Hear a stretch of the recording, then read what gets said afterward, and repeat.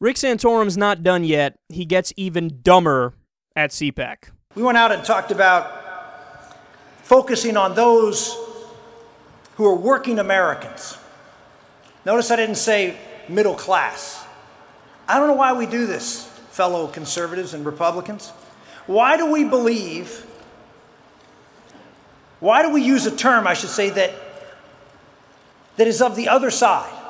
Why do we, as Republicans who believe in the dignity of every human life, who believe in equality of opportunity for everyone to rise, adopt a class envy leftist language that divides America against themselves?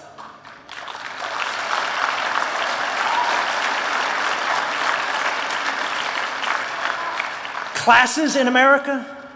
Do we really accept the fact there are classes in America? Then why do we use that term? Why do we adopt their language? We have to stop that. We have to stop acting like them and somehow feeling we can reach out to folks.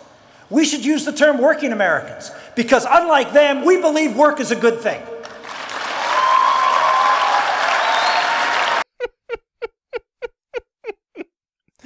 Their stuff is so easy to respond to, it makes me yearn for a more difficult challenge. This is child's play to respond to Rick Santorum because his points are so tremendously idiotic. So let's go through point by point here.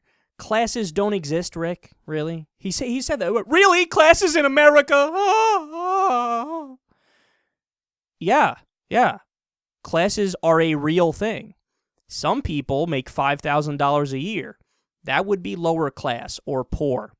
Some people make $45,000, $52,000 a year. That would be middle class.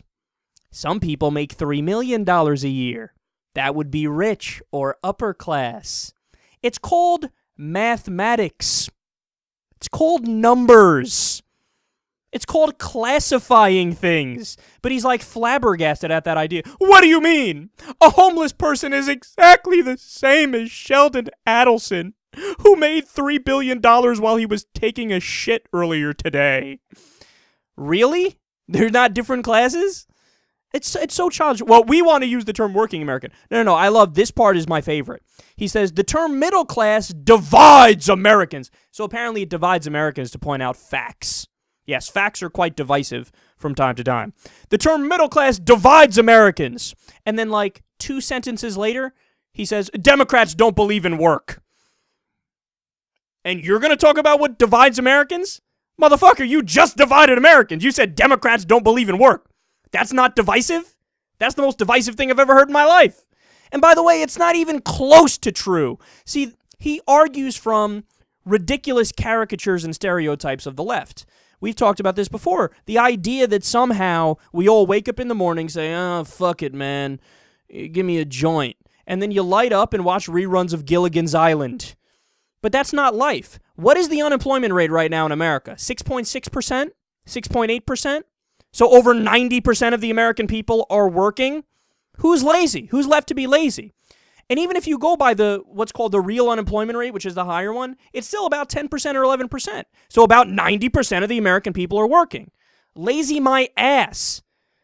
About 50% of the population are Republicans and 50% are Democrats.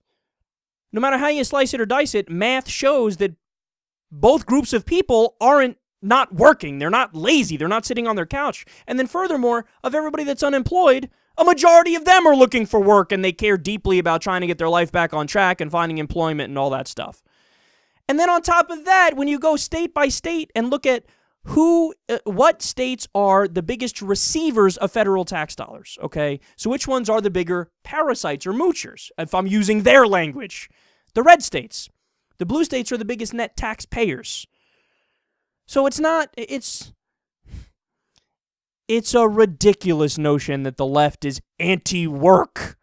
I mean, if that were the case, the fraud rate in the different social safety net programs would be like 80%, 90%. And what is the fraud rate? Take Social Security Disability, for example. That's one of the biggest ones the right complains about. The fraud rate is 1%. That's not me speaking. That's a study from the USDA speaking. Okay? I mean, same thing with food stamps. They was, food stamps, they're cheating the system, yeah.